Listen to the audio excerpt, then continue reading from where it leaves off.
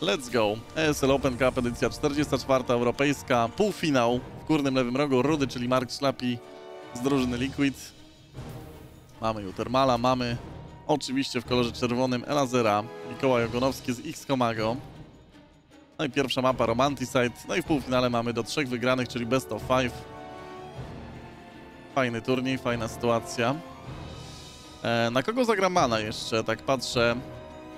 O, na Hero Marina. Także łatwo nie będzie, ale na pewno pojedynek Mana Hero Marine możecie obejrzeć na streamie Hero Marina, na streamie Many, pewnie też na kilku innych streamach. U mnie akurat poleci Elazer uThermal. No bo to był pojedynek pierwszy, który się tutaj uformował. Więc co byśmy nie czekali, zobaczmy. No jeżeli zagra tak jak na Kalazura Elazer, to będzie ciężko. Mam wrażenie, że musi zagrać jeszcze troszeczkę lepiej. uThermal wydaje się być lepszym teranem niż Kalazur.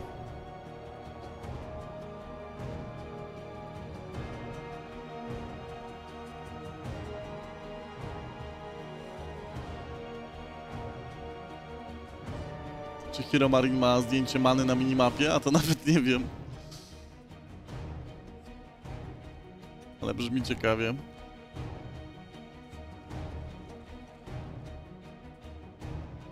No i czekamy na rozwój obu zawodników, jak to zazwyczaj w TVZ na początku bywa.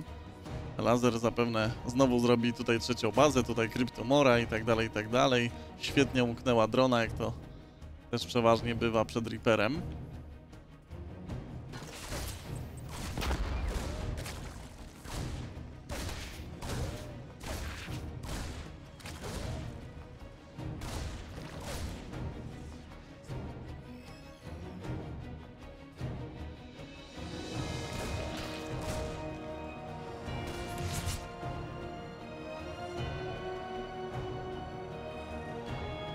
Dobrze, trzecia mapa jest, przepraszam, baza jest i trzecia również dla uThermala poleciała. Czyli zawodnicy zgodnie uznali ekonomia, synu, ekonomia.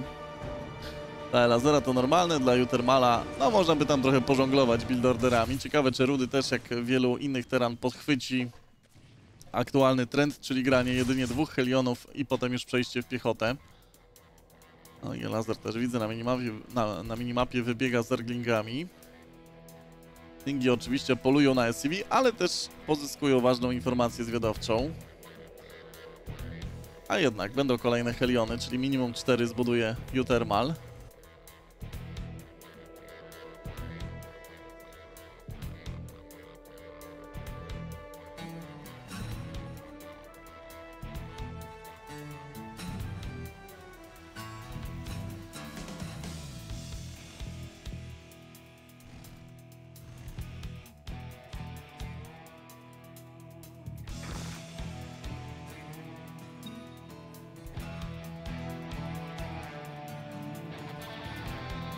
Widzimy, uThermal chyba boi się właśnie tego, że Elazer zrobi swoje dość charakterystyczne zagranie z tymi lingami, bo bardzo długo siedzi Helionami w bazie. Teraz za każdym razem ktoś pilnuje wejścia. Nie jak w jakichś komputerowych skradankach. Tutaj zawsze jest wartownik. Nie ma, że się obróci, że się nie obróci. No ładny strzał w Kryptomora.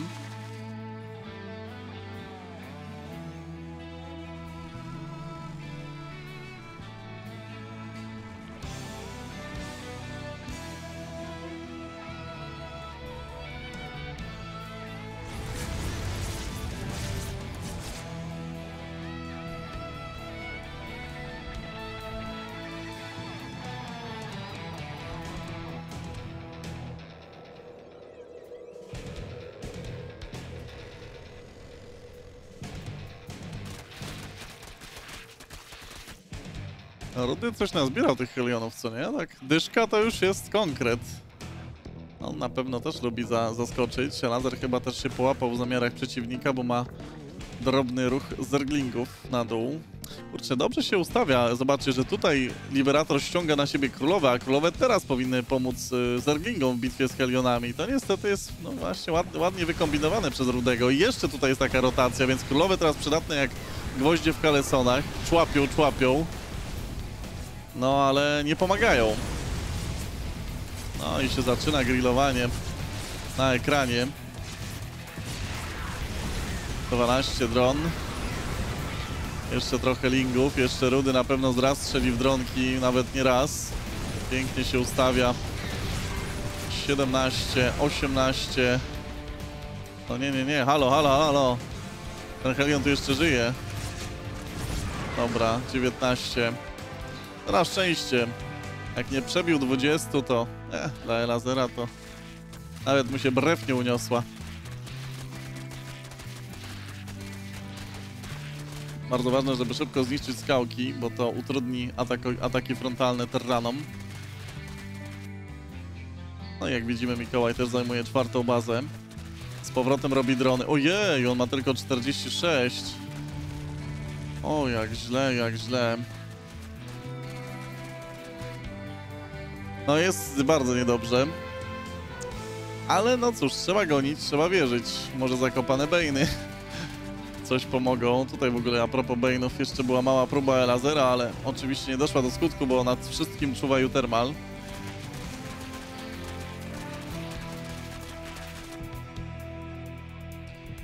Tak, na pewno łatwy scenariusz nie będzie.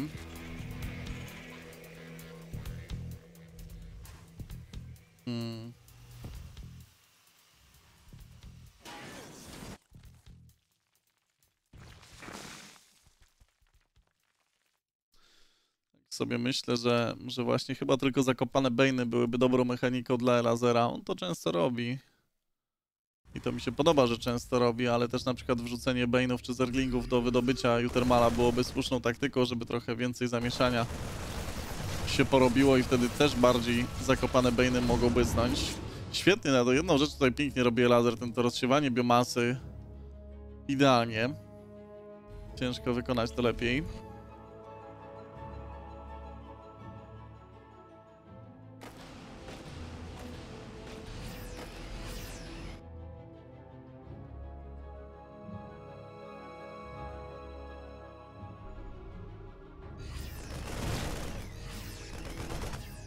No i stało się to, co się stać musiało. Rudy wie, że ma przewagę, więc pompuje masę jednostek z 3 baz. 4. też oczywiście zagrał. Zaraz pewnie nią przeleci. No i już atakuje. To, co może ocalić Elazera, to właśnie ta biomasa, no ale też przede wszystkim świetna bitwa. I przewaga w ulepszeniach też będzie miała miejsce. Za dosłownie 20 sekund.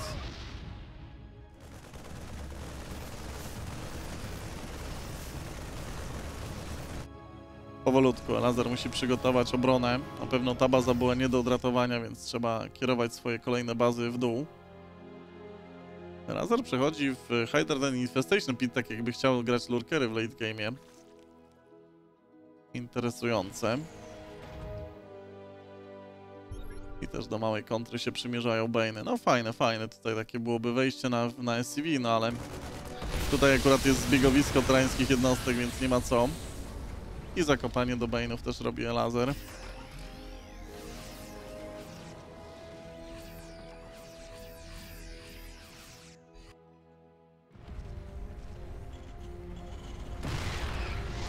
Kolejna, myślę, że nie głupia próba, ale Rudy tylko czekał. Bardzo tak zapobiegawczo się przymierza uThermal. Boję się, że Elazer w to wszystko się zapakuje. Ale niby lepsze ulepszenia to niby może, ale trzeba by na pewno. uThermal nie celuje w Bejny. W ogóle nie celował w Bejny. To jest słabe mikro, panie Rudy. Ale i tak może mu wystarczyć do dobrej wymiany. No, ładnie się wymienił uThermal. Dziwi mnie, że nie zapakował teraz piechoty. A on nie musi ładować piechoty, bo to wszystko tak leczy. Ja. No idzie kolejny spory oddział. Chodzi na biomasę uThermal, to może być nawet dobra decyzja, chociaż biegną już Bejny Elazera. No i myślę, że mądrze się zapakował i ewakuował. Liczył pewnie na to uThermal, że nie ma tylu Bejnów.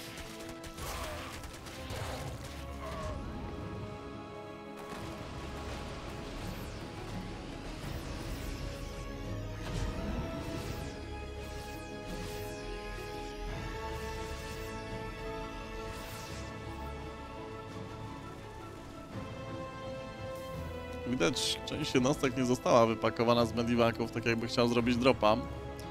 W międzyczasie Elazer ekspuje na godzinie 6 i to tak podwójnie. Robi hive'a. No teraz tak technologicznie to w sumie dobrze stoi. Dużo lepiej niż z Elazurem, ale wtedy też miał inną kompozycję.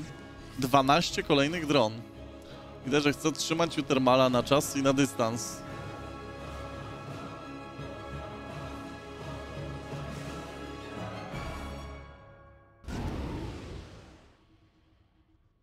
Na pewno przewagę mają uThermal, ale no, tak to zwykle do czasu. Jest do czasu, aż nie będzie lurkerów i viperów. O, właśnie się lurker ten zakończył. Ale jest masa marinów. Niestety przewaga w ulepszeniach po stronie holenderskiej. No i znowu powolutku, metodycznie się rozstawia. Tutaj w ogóle jeszcze nie zniszczył jednego z Cryptomorów, może nawet o tym nie wie. O! Ewakuacja, no tak, no Elazer ma przede wszystkim gdzie się ewakuować, bo te bazy już tutaj dochodzą.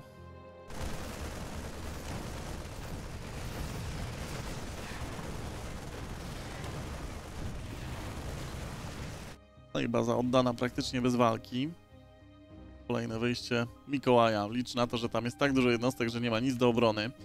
Ale obrona zawsze jakaś tam się uformuje. No nie zdążył. Kolejny ekstraktor pęka. Elazer musi chyba trochę zainwestować w obronę. 6 lurkerów w drodze, no ale zanim to się stanie, trzeba jeszcze właśnie powalczyć. I to jakoś tak najlepiej z sensem. No nie ma lekko. 79 dronek przy życiu, czyli cały czas ma taką wystarczającą ekonomię, żeby kontynuować. Może kolejną bazę zajmie w dolnym lewym rogu Elazer.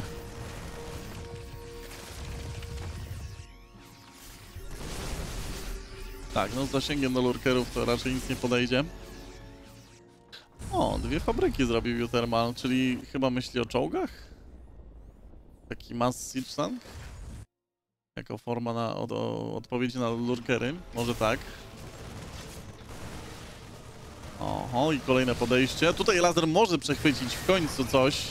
No taką masą jednostek też się prosi. Piękna sprawa, no ale czołgi od góry też trochę męczą.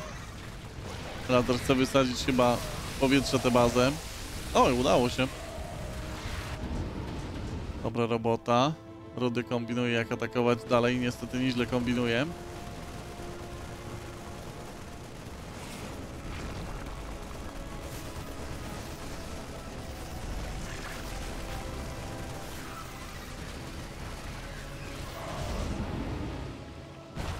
I znowu tak troszeczkę grają na czas. No, obaj ekspują bez żadnych trudności. Cały czas dużo większe wydobycie po stronie Elazera. No to się w końcu pewnie zmieni. No śmiało, śmiało. Dalej może Elazer tutaj atakować. Trochę szkoda, że jeszcze nie ma ulepszenia plus 3 do ataku do lingów, bo wtedy może by to wszystko nawet rozwalił. A tak to pozostało mu póki co wyczekiwanie. A i bez viperów. No dobra, lurki. Kolejne lurkery są budowane.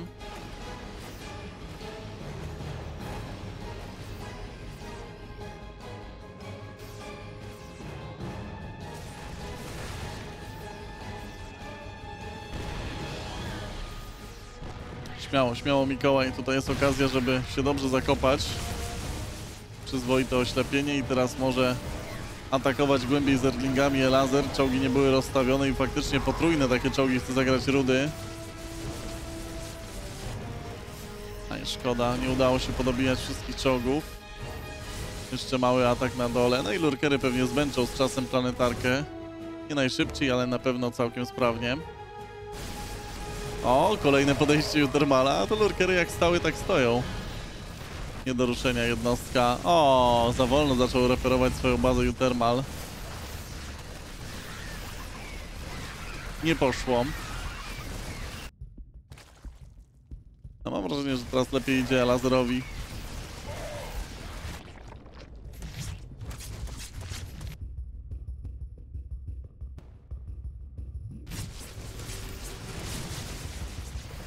Chyba w końcu będzie zgarnięcie lurkerów. Trochę szkoda, że ich wcześniej nie zabrał ze sobą Elazer, bo teraz już za późno. Tam to 400 gazu przecież było. Może nawet więcej.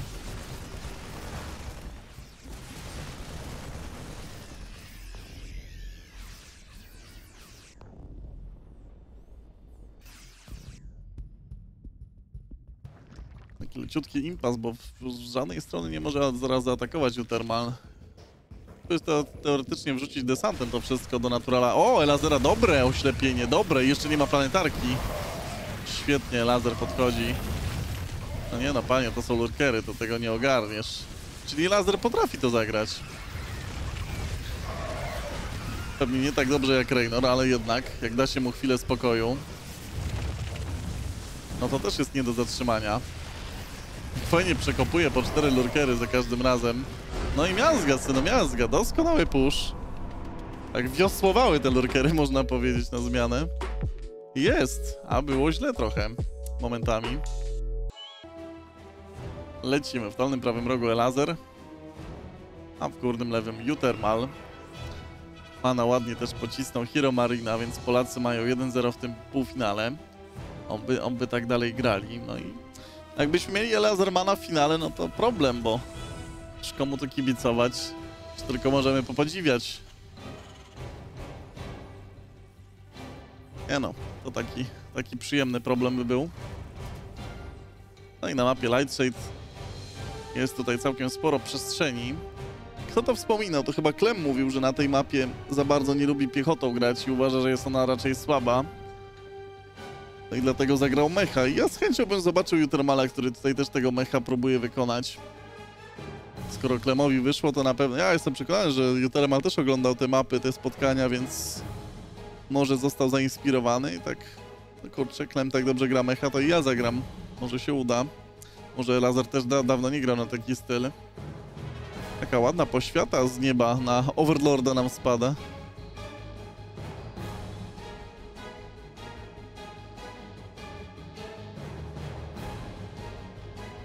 W ogóle na tej mapie jakieś efekty są świetlne, których nigdy wcześniej nie widziałem. Jak się przyzumuje? Nie, jak się przyzumuje, to już nie bardzo. Tak, najwyższe miejsce Elazera na Mistrzostwach Świata to półfinał.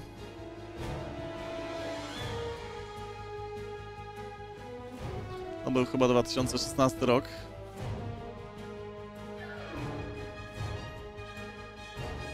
To możemy sprawdzić szybko, łatwo. Na pewno pierwsze miejsce Elazer zajął tylko raz w Walencji w 2017 roku. Dwukrotnie miał też półfinał w tamtym roku. No był niezły rok dla Elazera.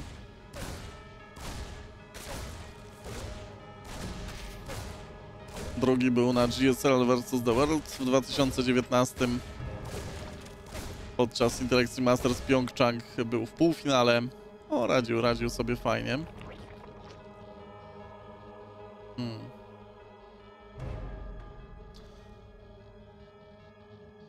No i tak, to były Mistrzostwa Świata w 2016, gdzie Elazer w półfinale przegrał na Darka. Co ciekawe, rok później, z tego co pamiętam, on Darka pokonał i przełamał chyba jakąś właśnie bardzo długą serię tego koreańskiego zawodnika.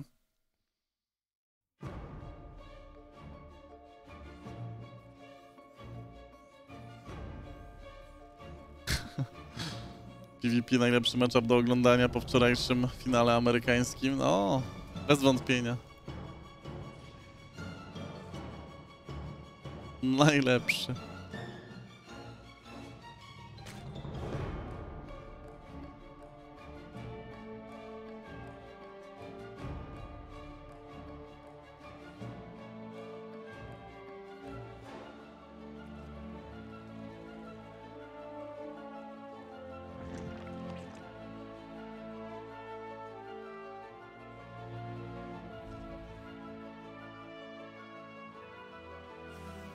Znowu dość standardowy początek, ale chyba to, co tutaj mówiłem na początku, się faktycznie ziści, bo mamy otwarcie od battlecruiserów, a battlecruisery bardzo często są wstępniakiem do mecha. Więc chyba tak, chyba się naoglądał Klema uThermal i teraz podejrzał jego taktykę i sam będzie jej używać. Ja tylko po cichu mogę liczyć, że Elazer znalazł to dobrą odpowiedź. No fajnie, w ogóle zobaczymy mecha. Nie tak często używana w ostatnim czasie kompozycja teran na zergów. No bo właśnie były te zmiany z helionami, znaczy nie zmiany z helionami, tylko zmiana z tym, że może zrobić mniej helionów, może więcej. Takie różne roszady. Ale widzę, że minimalnie po swojemu zagra to uThermal, bo Klem chyba robił Blue Flame, a jakiś wielki Hellbat push. Tego typu rzeczy.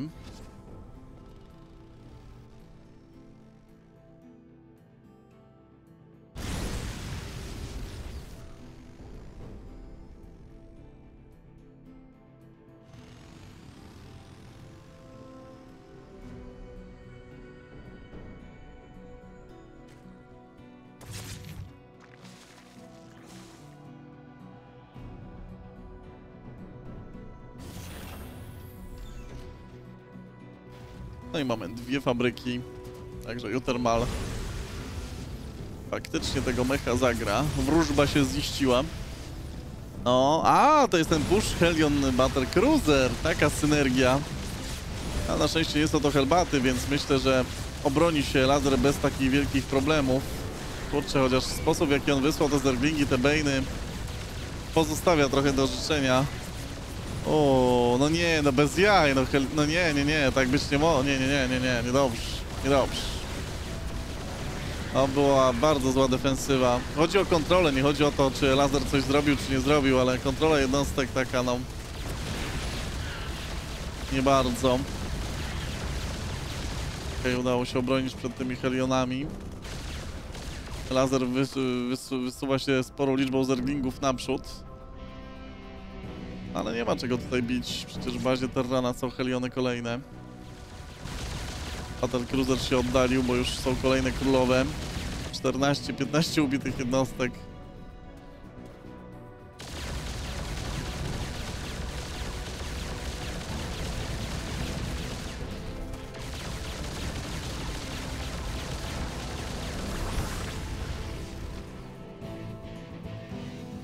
No i dwie zbrojownie grane przez uThermala. Po prostu spokojny, pewny rozwój. Niestety początek mu się udał.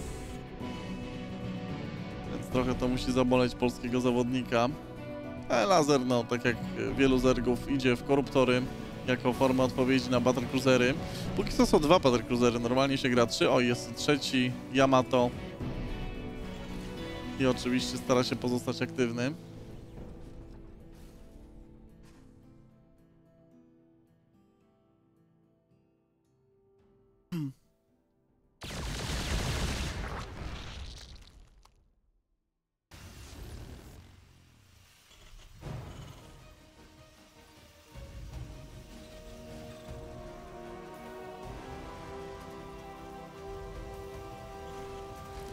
Dobra, patrzymy sobie na Battle Cruisery, bo tylko one teraz wykonują jakieś akcje zaczepne. Czeka oczywiście uThermal na Yamato i wtedy pewnie strzeli w królową. No zawsze warto strzelać w te królowe, które mają energii jak najwięcej. Na pewno w tę jedną nie powinien strzelić uThermal, no i faktycznie nie strzelił.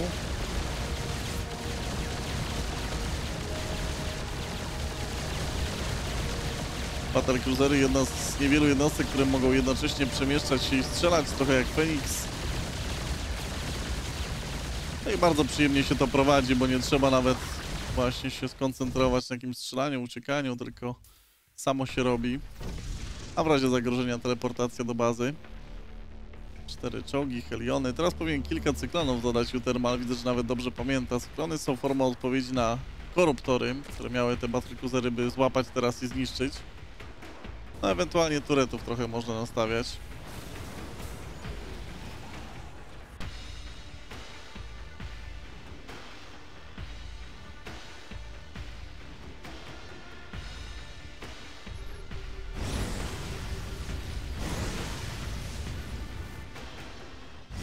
To jest taki mały raid helionów, żeby poczyścić biomasę. Elazer oczywiście będzie grać Roachbane, Zergling, no Ravagery też. Tak się gra na mecha. No a potem oczywiście kosztowniejsze pewnie rzeczy, ale na razie na to nie stać Polaka.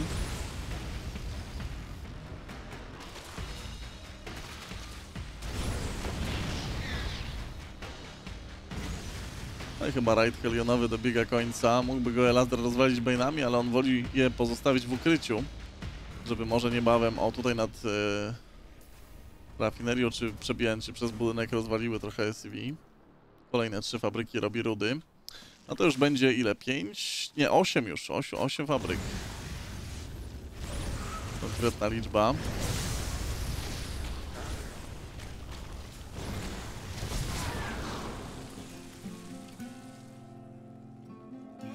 Ogarnięte.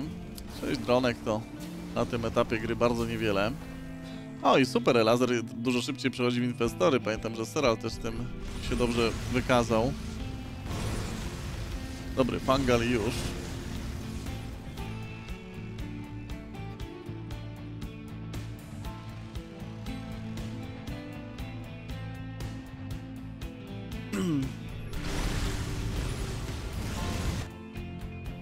Czekam na jakiś bailing drop albo inny wjazd, ale chyba się póki co nie doczekamy. O, Neurala robi Elazer. Neural to jest forma odpowiedzi na tory, ale torów jeszcze nie ma. No można też przejąć Battlecruisera, można teoretycznie Sisztankę też przejąć.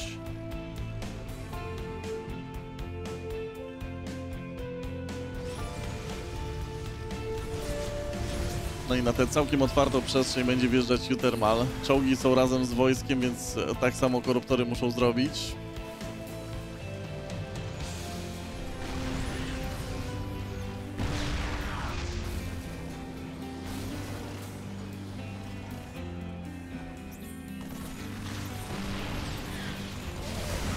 Planuje misternie swoje natarcie uThermal, ale schodzenie z takiej rampy jest bardzo niełatwe. O, Battlecruiser, halo, dobrze, zniszczony, ale mocno potracił koruptory Polak. Ej, kurczę, to nie była taka dobra bitwa. Jeszcze 2 czołgi cały czas strzelają ze wzniesienia. No kurczę, znowu tak. Myślałem, że to będzie dużo lepsza batalia dla Elazera. Robi 8 kolejnych koruptorów, no bo już wszystkie potracił. Tak dobre są do niszczenia ich cyklony.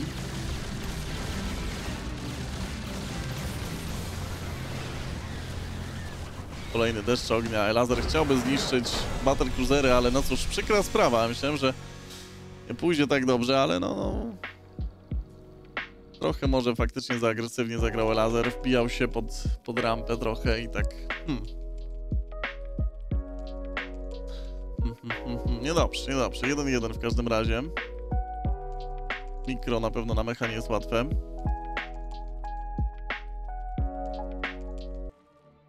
No i poszli. Polaka mamy oczywiście w górnym prawym rogu, a w dolnym lewym uThermal z Holandii. No mech mocna rzecz. Ciekawe, czy będzie próbował przenieść go na inne mapy też uThermal. Na przykład tutaj. No w sumie na upartego. Krótki dystans. Może. Też i tak należałoby tutaj zagrać. Wszyscy będą mechować tylko dlatego, że raz to zrobił Klem i zadziałało na Serrala. Sorry, na Reynora. Co ja gadam na Reynora. No, Serala nie próbował. Tak, no też korosiwy w sumie racja, nie lądowały na czołgach. Tak, no brakowało. Kontroli dużych grup jednostek. No to ogólnie u Elazera jest właśnie taka rzecz, którą jeszcze na pewno można dopracować. Czyli kontrola dużych bardzo armii. No bo rozwój i produkcję ma doskonałą Elazer. To bardzo rzadko kuleje. Tylko sama walka bywa kłopotliwa dla zergów, no bo już nie da się tak jak kiedyś po prostu masą wbiegać, tylko trzeba czasami właśnie kontrolą bardziej pokonać przeciwnika.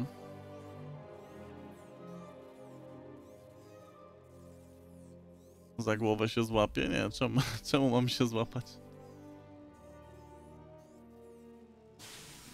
Mój Boże, co ja czytam, w sumie racja. No Jezuniu.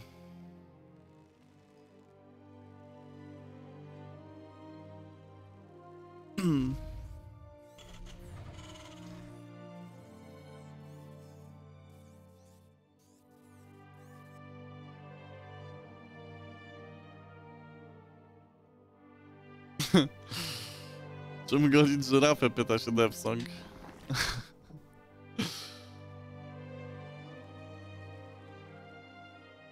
Nie wiem jaką się...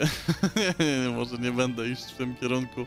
No tym co jest Devsong, tym co jest. Trzeba potestować, bo są różne żyrafy kappa.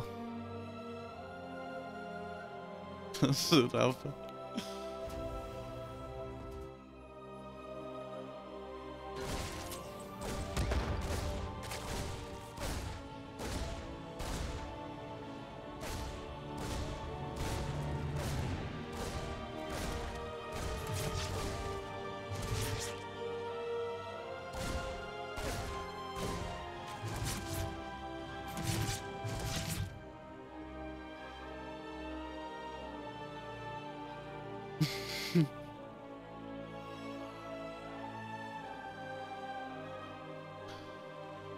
Dobra. uThermal, spodziewam się, że zrobi jakiegoś chamskiego pusha. Może to ten z maruderami znowu będzie. To jest naprawdę mocna rzecz, bo można przytrzymać królowe, a słabość Hellbatów właśnie polega na tym, że one no tak nie mogą nigdy celu dogonić i właśnie dlatego marudery z Concussive Shells są takie skuteczne. Ale gdyby takie zagranie chciał zrobić uThermal, to już byłby tutaj chyba... Oho! No to zasmakował w tym mechu uThermal i Rudy znowu będzie robić battlecruisery. Tego się bałem, bo też właśnie moim zdaniem to nie jest taka zła mapa do mecha.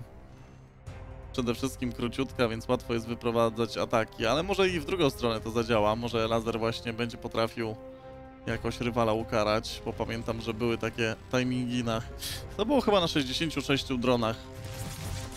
No ale w każdym razie robiło się właśnie koło 170 limitu i potężne ataki z roachami. No ale ja tu o roachach, a my mamy grillowanko znowu. I znowu nieciekawy start dla Polaka. No i znowu, jak do tego doszło, nie wiem.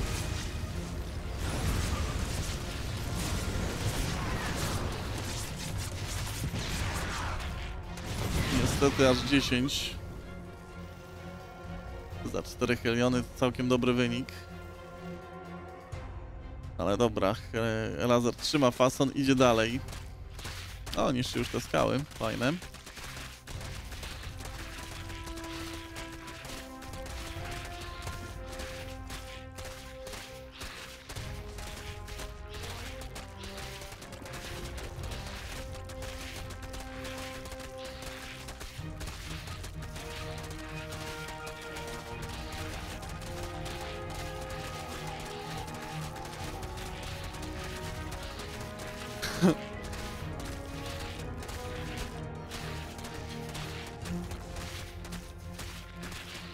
Dobra. Co teraz, panie Rudy? O! No proszę, jak zafejkował. A to kiedyś widziałem u Speciala coś takiego, że zrobił tylko jednego battlecruisera i potem puszował z piechotą. No ale tam nie było trzeciej bazy, bo to było na takiej bardzo małej mapie. No dobra, czyli jednak zafejkował, że niby battlecruiser, czyli mech, a jednak pójdzie w co innego. I to będzie tylko jeden battlecruiser, który już w dodatku się przeteleportował. No... Ja się lękam, nie wiem jak wy. No nie, no gdzie z tym ogniem? Boż. No bardzo duże straty dla Elazera, nawet jeżeli chodzi o samą ekonomię, już nie mówiąc o reszcie. No nie, no nie mogę. Ajajajajaj. No wali jakby kokosa otwierał uThermal. I kolejna królowa. Ajajaj. Prosta, wydawałoby się taktyka, ale jakże skuteczna. I faktycznie to takie jest, że mam tam 7 królowych, battlecruiser nie stanowi problemu, ale kilka salw od Helionów i królowe szybko znikają. Coś. GG. Jest 2-1 dla Rudego. Całkiem dobra zagadka z tymi overlordami. W górnym lewym Elazer, w dolnym prawym uThermal. No wydaje mi się, że wielu graczy ogólnie uważa, że robienie szybkości do overlordów jest już takim wydatkiem istotnym, że im szkoda. I wolą ogólnie zagrać inaczej. No ale jednak, kurczę, właśnie tak pokazuje, że zarówno Serral, jak i Reynor nierzadko z tego korzystają, gdy grają na coś, czego no tak ciężko przewidzieć. W ogóle granie szybkości do overlordów na turniejach wydaje mi się bardzo mądre, zwłaszcza w takich ważnych meczach, ważnych turniejach, no bo rywal pewnie się na nas przygotował. Jak się przygotował, to fajnie byłoby bardzo szybko dowiedzieć się, co przygotował, no i wtedy można trochę więcej czasu mieć na reakcję i dlatego takie overlordy. Szybkość do overlordów kosztuje, ale Myślę, że jednak wiedza o tym, co jest grane, jest ważniejsza niż trochę gazu i minerałów. Także mi się to podoba i też no, pewnie to jest powód, dla którego Serial Raynor to tak często grają.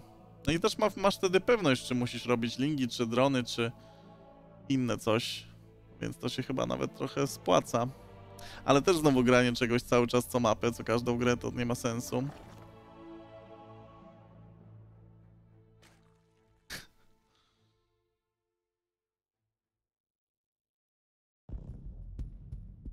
Dziewięciomiesięczne dziecko nazwijmy karierem.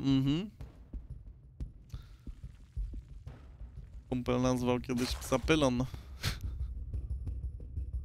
Dziecko może być i karier. Kim karier?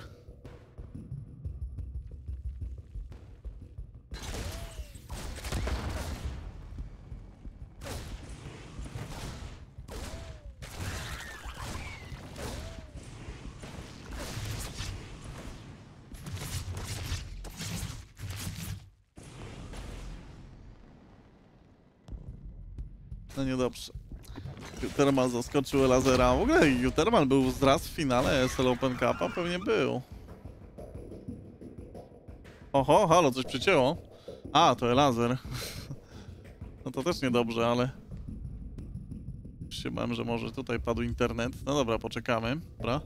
Szybko powrócił Elazer. Re? Jakie re? Game paused. Czemu re? Coś zlagowało? Coś przycięło? Nie wiem teraz, czy... O, faktycznie.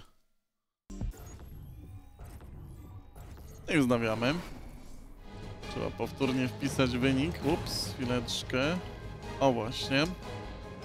Coś się zadziało, coś się popsuło, ale już się naprawiło. Z internetem Elazera. No mi się marzy, żeby jednak powrót był i żeby nie było tego TVT w finale, albo żeby Mana powrócił z popiołów. A półfinał to nie jest zły wynik.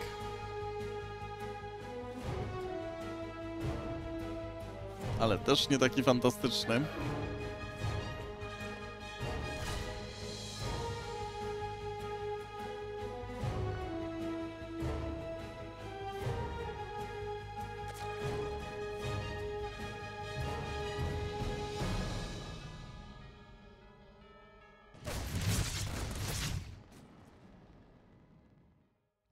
Póki co.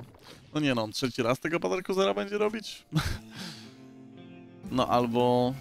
Battlecruiser... No tak, pewnie ponowi zagranie z poprzedniej mapy. Albo zrobi coś bardzo podobnego, czyli jednak przejdzie w piechotę. Tak bym strzelał, że zagra uThermal. O, Banshee? Nie, to chyba fejkowa Banshee. W ogóle podleci Elazer, bo tak... Przydałoby się. Ledwo widzi, ale nie widzi tego Fusion Core'a. Kurczę, no nie rusza się. O, ruszył. Dobrze. Widać. Wszystko widzi. Trochę szkoda, że uThermal zauważył też ten ruch Overlorda i widzę, że natychmiast zmienił Failing Nesta na Roach Warren Elazer, no bo to już trzeba reagować na taktykę rywala.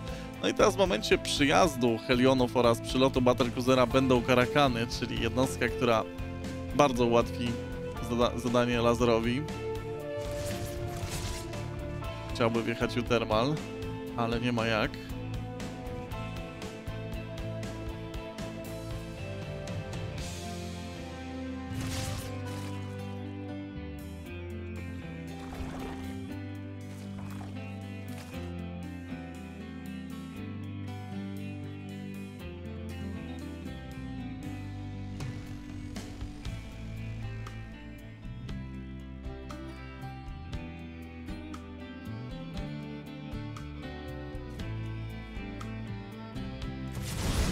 Perfekcyjna blokada tą królową.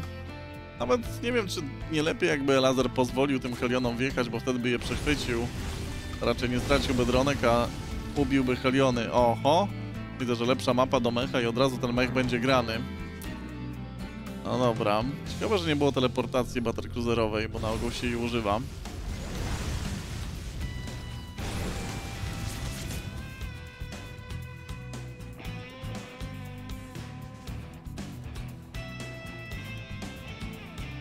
Ulepszenie do Road czy Spire. No i oby Mikołaj dał radę. No ja tutaj do uThermal na pewno nie wiedzie.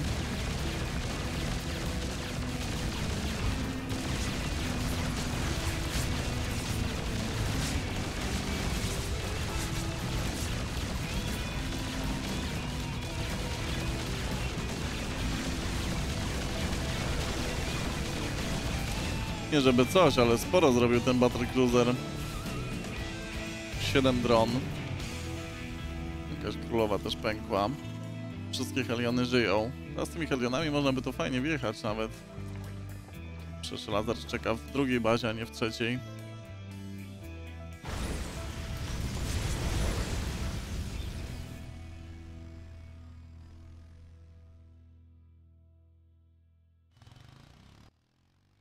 Czy to jest ta taktyka, o której myślę? Nie no, chyba jeszcze nie da się stwierdzić.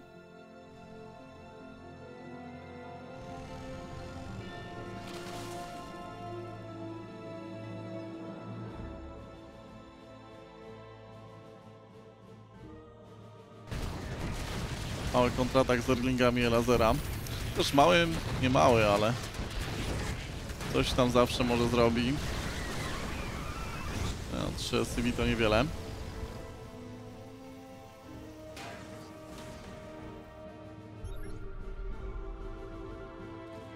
No taki skan. Ciekaw jestem właśnie, czy go rzucił uThermal, dlatego że naprawdę jest szczerze zainteresowany, czy jest tutaj wydobycie, czy tylko właśnie go interesuje, czy drony są robione, bo czasami Zerk stawia bazę, nie robi drona, a robi wojsko i wtedy może łatwo wygrać. Mana niestety Terranet, no nic, szkoda, ale półfinał to i tak nie był zły wynik. Jeszcze pocisnął Lambo przecież.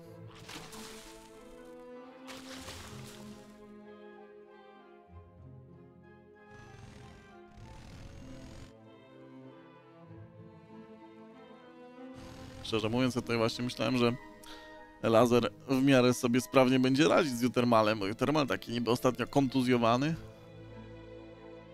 2-1 i widzę, że wcale nie boi się długich gier. Znowu zagra sobie mecha, z którym Elazer sobie poprzednio nie poradził.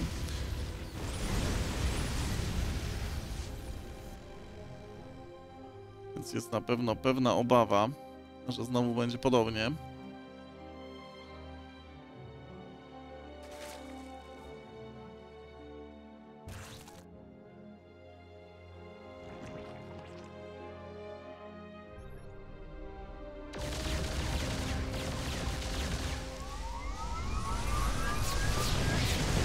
Bardzo ładne wystrzały.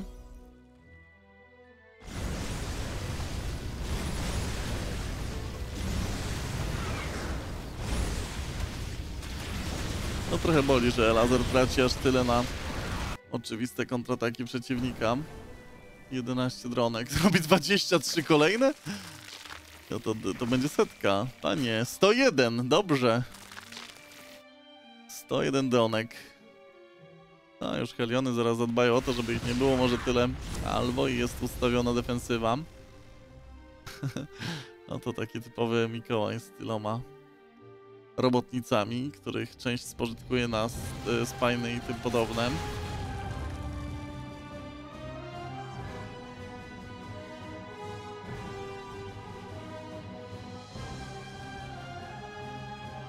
Greater Spire zagrany tak wcześniej jest całkiem intrygujący. W sumie w grze Klema też pamiętamy, że Raynor próbował na niego zrobić te Broodlordy, żeby odeprzeć pierwszy mocny atak i może tu będzie podobnie. U Raynora to było bardzo późno. Elazer tak od razu idzie w Broodlordy.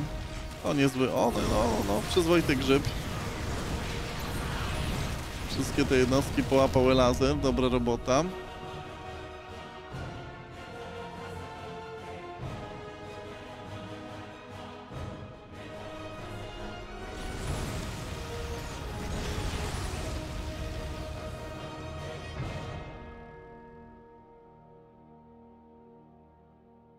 I tak sobie radośnie tutaj będzie póki co jeździć od lewej do prawej strony, aż w końcu nie zbierze limitu.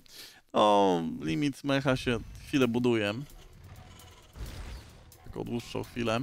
Ale jest bardzo silny.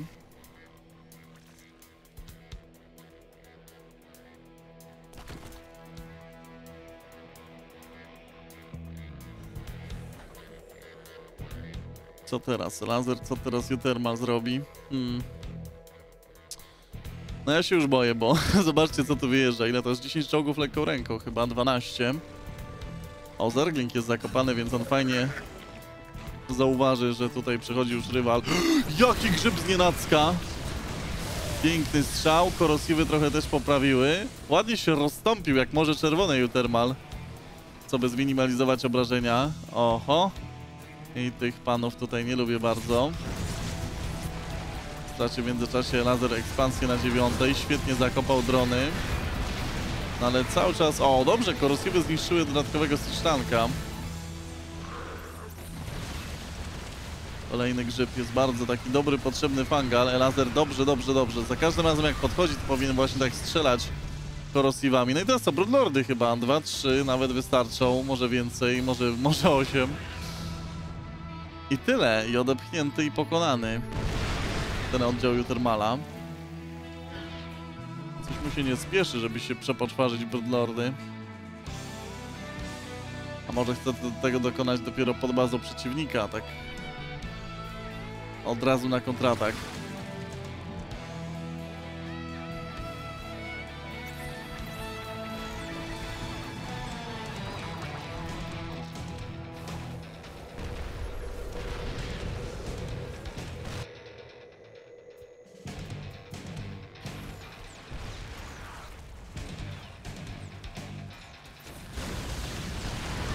Kolejna mała kontra od Bane'ów. Kilka wieżyczek, trochę jednostek, ale nic istotnego. No kiedy będą te Broodlordy? Tak się zastanawiam, czy to jest dopiero w momencie jak zniszczy battlecruisery, czy w jakimś innym.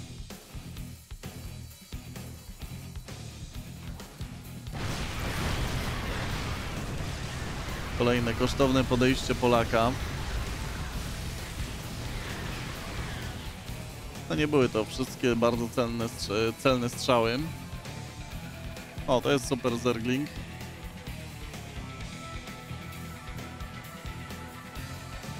No, Elazer się może w końcu... Halo, on nie widział tych? Nie no, teraz to już na pewno widzi, bo mu Overlorda biją. Tak.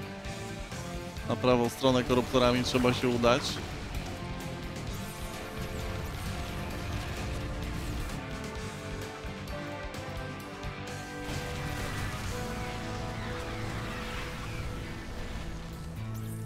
Trochę mam flashbacki z tej jednej mapy. O, battlecruisery uciekły od koruptorów.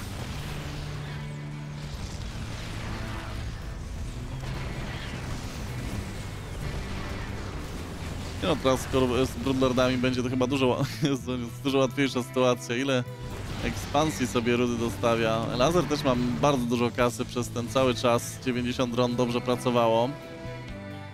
No dobra, odepchnął, bo odepchnąć musiał. Czołgi nie strzelają w powietrze. Więc dodaję tory.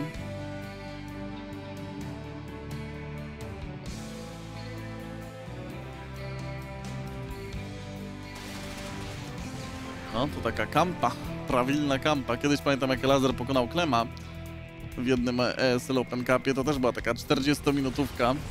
No na przykład Elazer też na Soula takie gry grywał.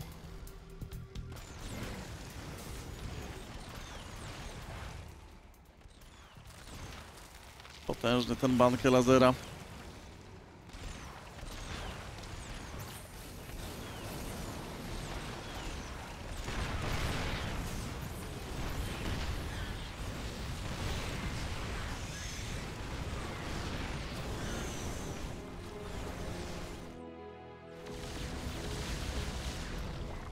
No, musiał rozwalić oczywiście tę bazę uThermal, tu się nic nie miało prawa wydarzyć.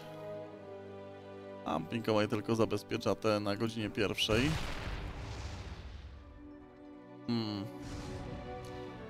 No, na pewno co trzeba zrobić w trakcie bitwy, to przejmować tory. Są infestory, 4, tak, 4 infestory na 4 tory. Akurat. Perfekcyjnie. Fajne jest to, że też Kryptomorem pewnie widzi to złożenie wojsk trańskich. Elazer i mógłby na przykład teraz spróbować właśnie podejść, no ale łatwiej powiedzieć niż zrobić.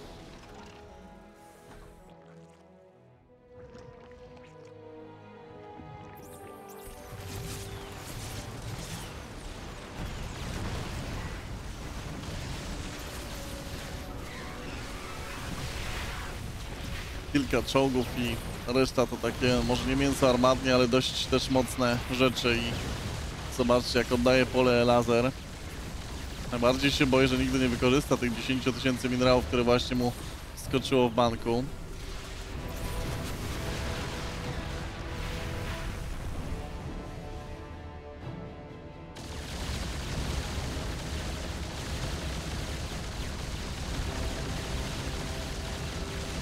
Spokojnie. Niszczą battlecruisery tę bazę. No nie wiem, no. Elazer trochę jakby w Simsy grał, no. Zbieraj, zbieraj, zbieraj, zbieraj. Chodzi dronami do pracy. Jest sposób zaatakować sensownie tego uThermala. No chyba, że tu na środku.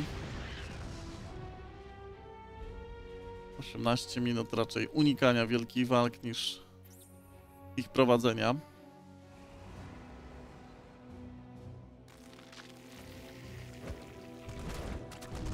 O, tutaj tak, tutaj dobrze.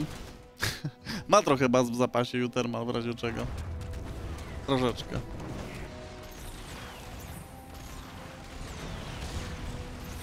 Boję się, że właśnie zaraz... A ile ma larw Elazer? 27. Taki niby remaks, ale niepełny może nastąpić, zwłaszcza, że teraz trzeba odbudować overlordy. Tak niby fajnie jest, ale nie fajnie. O, tutaj akurat traci trochę czasu i kasy uThermal. I też bardzo brakuje ulepszeń do pancerza, no ale jest jak jest. Dobra, mamy przejęcie jednego tora, drugiego tora. Laser strzela w nie korosywami. A, i battlecruiser przejęty. Dobrze, dobrze, dobrze.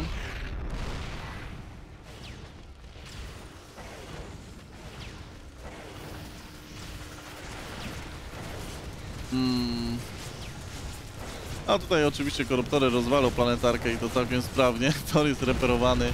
On z tym wygra? Może jaka dziwna walka.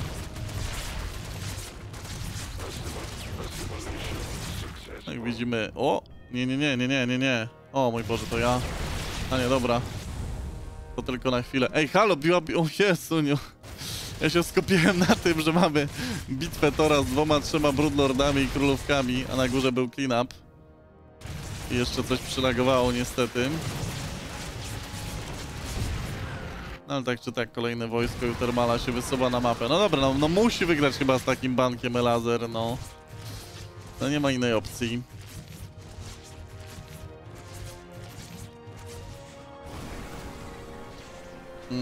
O kurczę, tu jeszcze te herbaty. Ja tak sobie myślę, co zrobi zaraz Elazer, czy postawi na powietrze, czy na infestory, czy na inne coś. Na coś musi postawić. Chyba że larw zabraknie, no teraz ma tylko 6.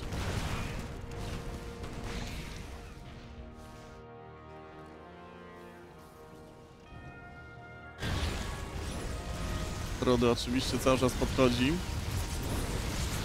Właśnie nie wiem, co do końca chce teraz osiągnąć Elazer, bo naprawdę on zaraz nie wyda swojej kasy i po prostu przegra. Przegra, będąc, no tak jakby całe życie zbierał. Zbierał. I nawet sobie kajzerki nie kupił. Co by się nacieszyć tym bogactwem.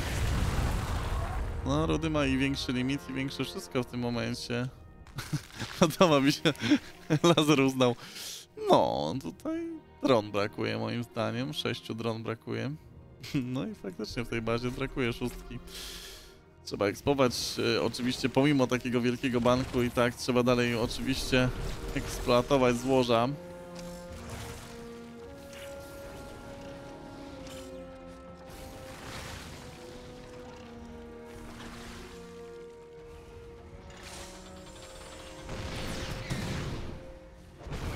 No jak będzie wchodzić w miny i poddziała czołgów, to będzie źle, ale pięknie to eksplodowało wszystko. Jakie pobojowisko. Nice, very nice. A to tylko było jedno chlaśnięcie.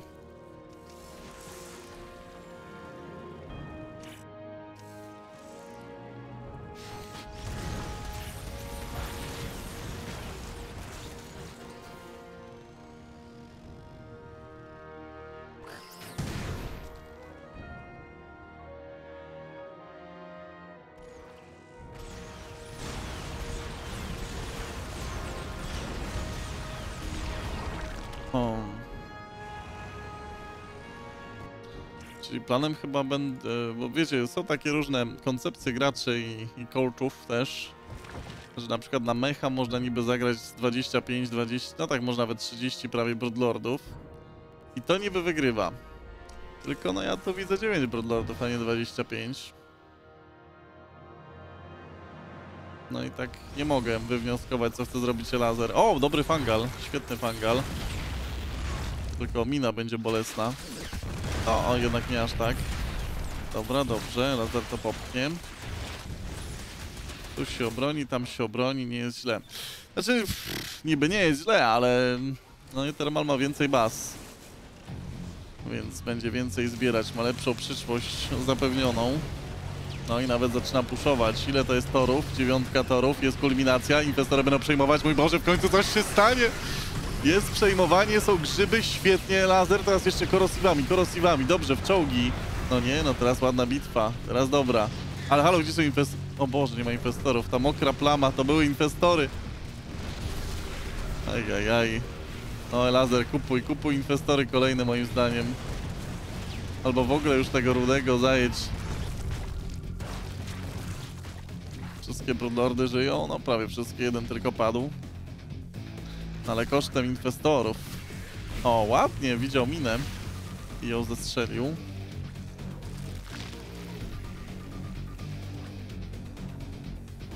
Ale ma tych ekspansji rudy.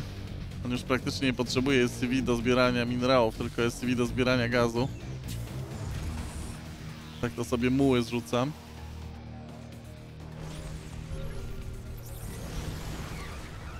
Gdyby Elazer potrafił dobrze spożytkować swoje pieniądze, tak raz i dwa, to po prostu wszedłby na produkcję i już uThermal by się nie był w stanie obronić.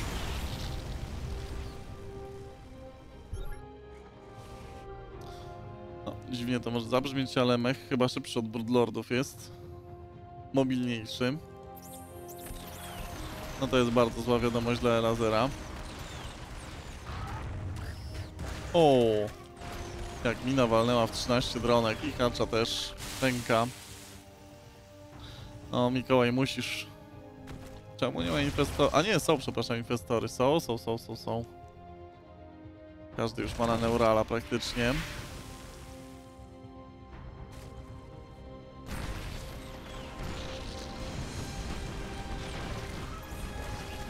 No ja czekam na odsiecz.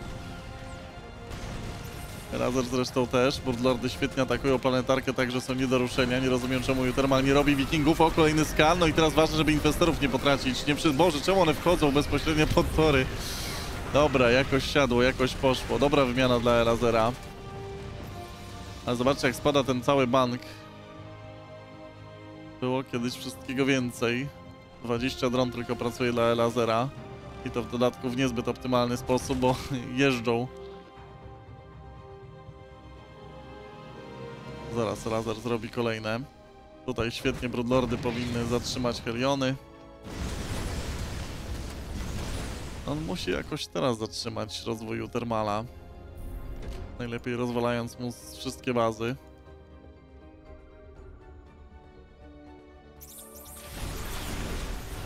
O, świetne grzyby, świetne.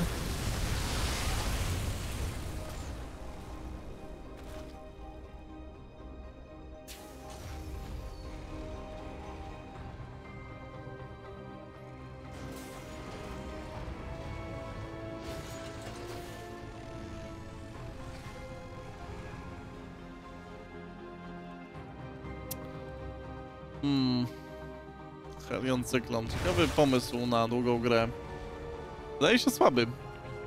No bo przecież Fangal z Bane'ami, z Roachami, z Ravagerami kontruje coś takiego i to bez... No już nie mówiąc o broodlordach.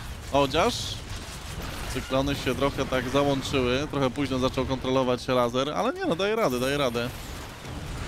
No, ekspoj Mikołaj. Co by zrobić te 2-2? Ja wierzę. Bo taka moja rola. Nie no, dobrze jest cały czas. Tylko no tu trochę więcej dronek by się przydało na minerałach. Tak 10-11, o, robi 5 kolejnych, dobrze. I przede wszystkim tę bazę też będzie musiał w końcu zająć Polak. No i te też. Jak więcej zbierze, to powinien wygrać. A zobaczmy na straty, bo kurczę, tyle czasu nie pokazywałem. 37 000 do 34,5. No, w gazie ile więcej stracił uThermal? Z 5 000 więcej. W stosunku do Elazera. Przejęte cyklony? Jezu, no to było... Jeju, ile czołgów. No, źle. Tutaj broodlordy by się przydały. Nie wiem, czy one zaczną lecieć. Tak, już lecą. No na czołgi to nie ma żartów. Tak trochę przyszarżował Elazer niepotrzebnie infestorami. I one faktycznie... Jezu, jak świetnie wjeżdża uThermal, jak szybko. Bo on wie, że właśnie nie ma czasu, bo broodlordy przyjdą i będzie po zabawie. No, to jest zła bitwa dla Elazera. Traci cały swój bank, jaki miał.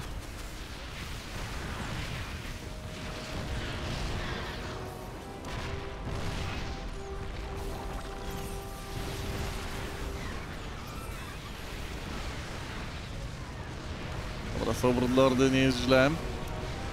To jest jedna z ważniejszych bitew dla Elazera. Stracił jednak bazę. No i no, perspektywa jest zła. Miał taką finansową przewagę w teorii. Teraz zbiera 600 na minutę. uThermal 2200. Gazu jeszcze ma dużo Elazer.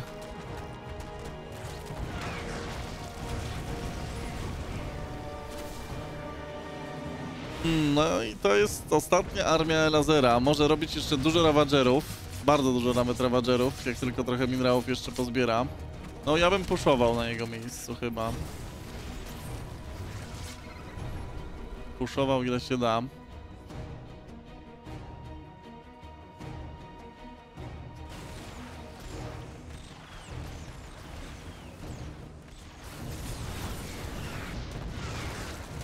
No i nie tracić ważnych jednostek takich jak infestory. Już żadnych takich gwałtownych, niebezpiecznych ruchów. No i niestety, ale baza na godzinie pierwszej chyba zostanie rozwalona. Elazer ruszył do tej obrony już swoimi jednostkami naziemnymi. Myślę, że powinien zdążyć. Oby przed tym jak drony zostaną zniszczone, zakopuje Elazer. Dobrze, planetarka jest rozwalana. Mikołaj jeszcze ma szansę. Nie za dużą, ale ma. O nie, osamotnione broodlordy na 5 torów. No jeszcze mikruje rudy. Natomiast nie mikruje za bardzo Elazer. Przykra sprawa.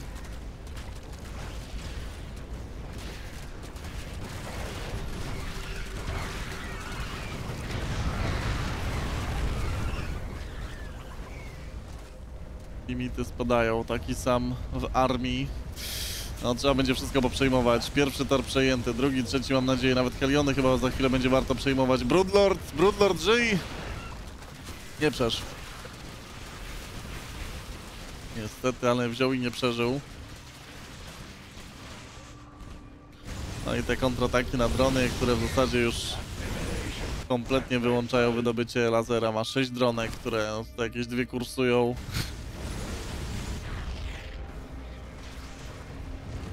Nie no, ekonomia jest w zgliszczach, jeżeli chodzi o Polaka, a tutaj uThermal zaciąga cały czas.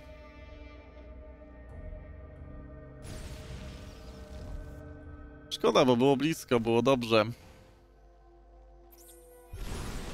Ale już teraz raczej nie ma nadziei, nawet przejmuje Heliony, Elazer, wszystko przejął. Szanuję. Teraz musi nawzajem klikać po tych jednostkach i je rozwalać. Ale nawet tego się nie uda w porę zrobić. Więc przejmuje raz jeszcze.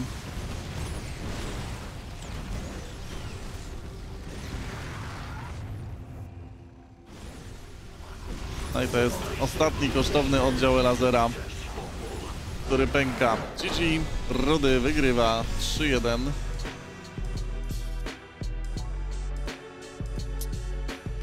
No siadło mu, siadło. Prawie, ale jednak siadło. Mocnego ma tego mecha uThermala, albo się napatrzył klema, albo nie wiem co. Może ogólnie on teraz jest mocny. I zergowie też pewnie mają trochę mało doświadczenia na ten styl gry. No nie poszło.